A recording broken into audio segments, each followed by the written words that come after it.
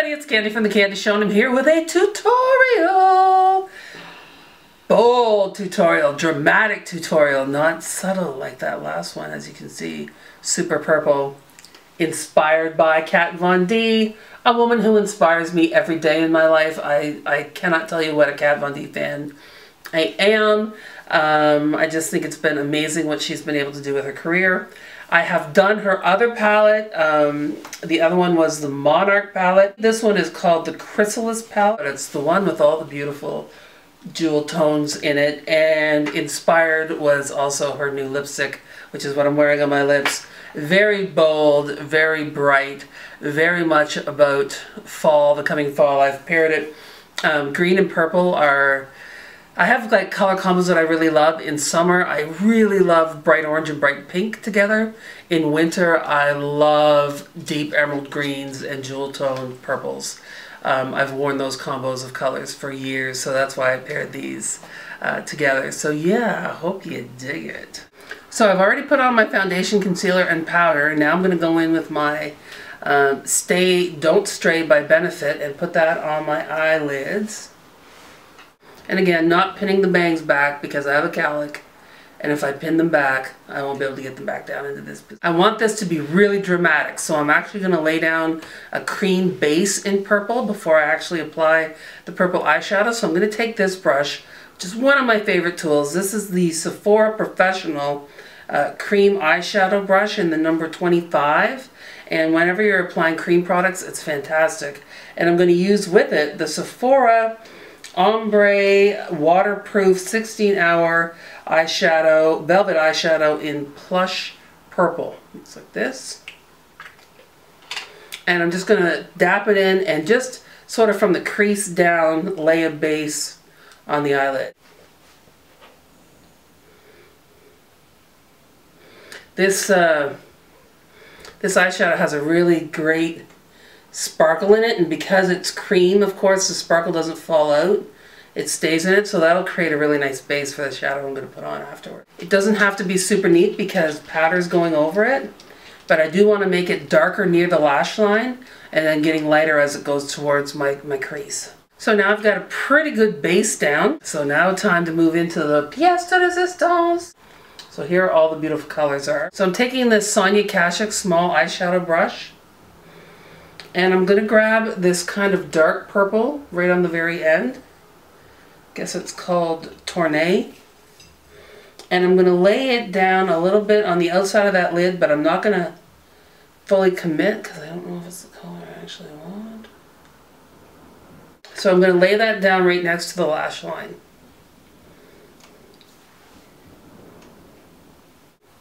And you want to do this very delicately because we've already done our foundation, and I don't want to get any fallout on my face. Now I'm just going to turn that brush around, and I'm going to the color right next to it. It's a little bit lighter. That color is called Entombed. And I'm going to put that just above that darker color that I just used and sort of blend over the top of it. So you see, I put it up here, but then I blend it over the top of that darker color so that it all has the tinge of that entombed color, but as you get closer to the lash line, it gets darker.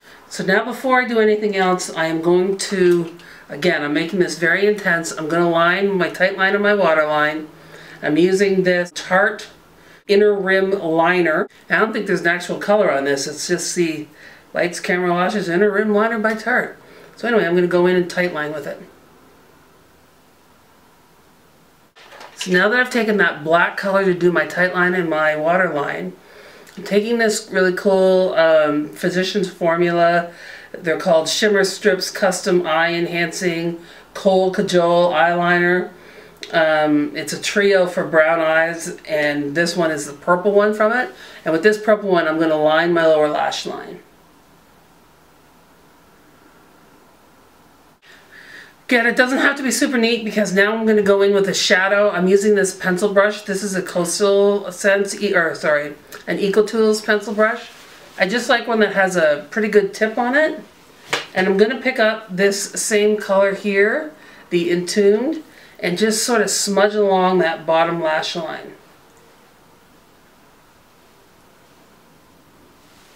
Now right down at this end, there's a color called Hybrid Moments. It's actually in the deepest blue, but it looks almost black. I'm going to take a little bit of that on the tip of that pencil brush and just kind of work back and forth right on the upper lash line with that. Just to create a little bit more darkness near the lash line. Now I'm taking the MAC 226 brush and I'm going into this pink right here, which is called Lifelike. And I'm going to use it to just soften the edge.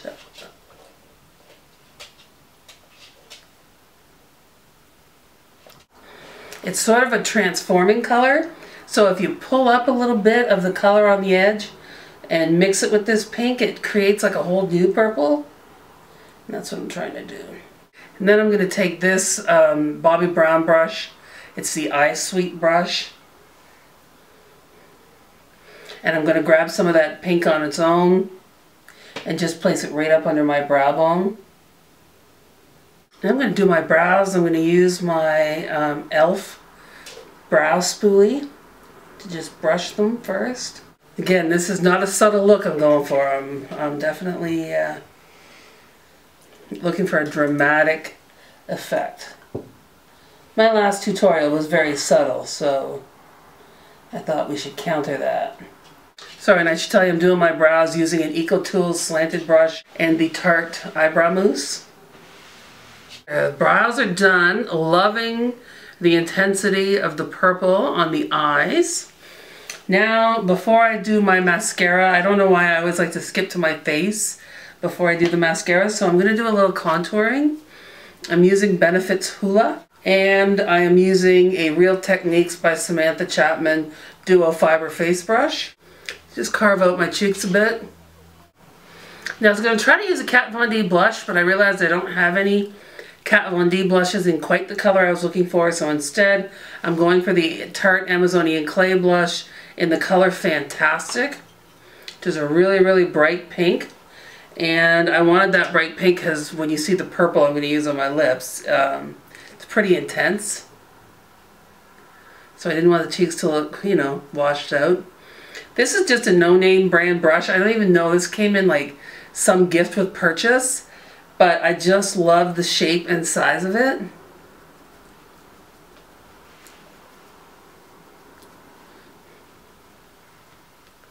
Now I'm going kind of heavy with the blush, because to be honest, what's inspiring me with this is 80s makeup.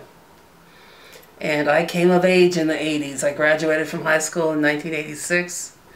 So this was all the rage in my day. And I love when I see some of that stuff come back. Okay, before I do the lips, I will now go back to my eyes. I'm going to do it off camera, but what I'm going to do is curl my lashes with my Tarte Lash Curler. Then I am going to put on some Too Faced Lash Injection Mascara. And then I'm going to use my Duo Glue to put on these Red Cherry number 16 lashes. I'll do all that off camera and I'll be right back. Hey, what's happening? So I got my lashes on, and guess what my first thought was? Not enough glitter! You know what I'm like, I cannot do a look without using glitter. So I'm going to use these two heavy metal eyeliners by Urban Decay. One is the old version, which is AC/DC, and one is the new version, which is Metalhead. Actually, I might have that the other way around. But anyway, Metalhead and AC/DC. And I'm just going to put a little glitter along the bottom. It's a purple glitter along the bottom lash line. And what I feel about glitter on the lower lash line is if I get it on my lashes, all the better.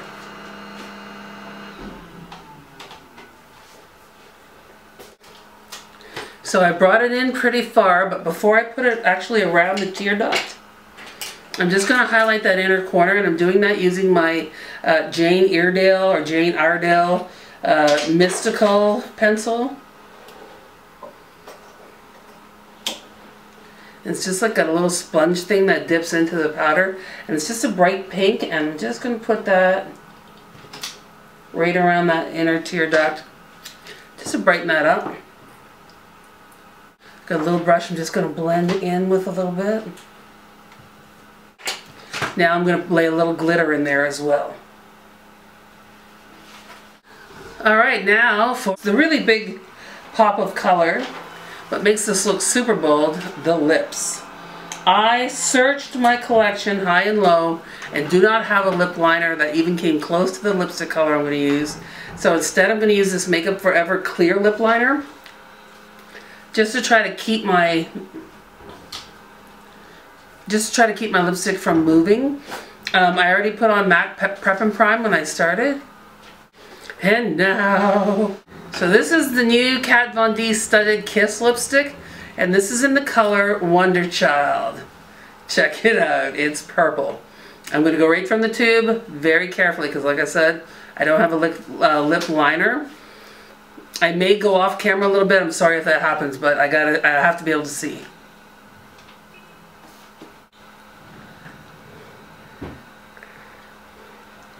Oh, I love this color.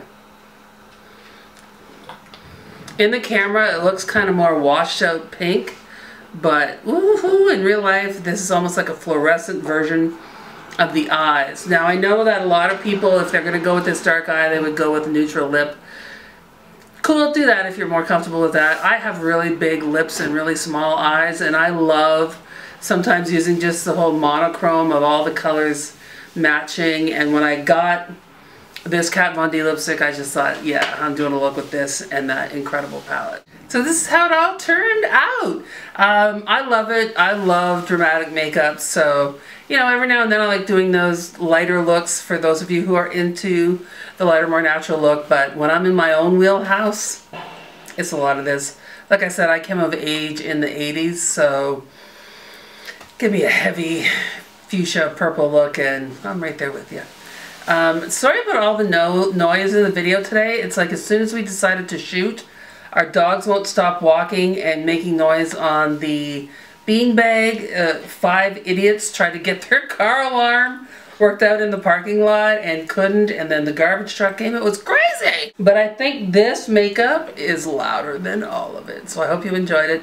Thanks so much for watching. Give me a thumbs up if you are enjoying all the tutorials and if you want me to continue to do more. I have all that new makeup that I've been hauling over the last few months that I have stacked right up there, ready to do more tutorials for you. So, yeah, that's all I have to say right now.